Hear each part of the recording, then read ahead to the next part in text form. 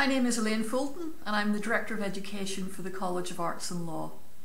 And in case you've ever wondered why is it important for me as a student to fill out surveys, because I feel like I get a lot of them and does anybody really pay attention, please take it from me, we really do pay attention. We have lots of ways to find out what our students think in staff-student fora, in student reference groups for example, but surveys really help us get a very wide spread of opinion and feeling from our students. And I mean, obviously I'm an old person, as are all the directors of education, but even our younger colleagues can't know in many cases what it's like to be you as a student doing our courses. We do our best, we set them up hoping they will be brilliant.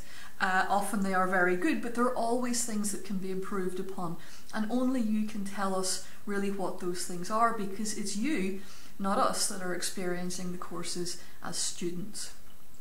And if you want an example of how your feedback has had a real impact through surveys, just before the summer, a lot of our survey input was telling us that College of Arts and Law students really valued our academic writing advisory service. They found that especially helpful, and that feedback had a really direct result. We funded 50% more sessions for this academic year.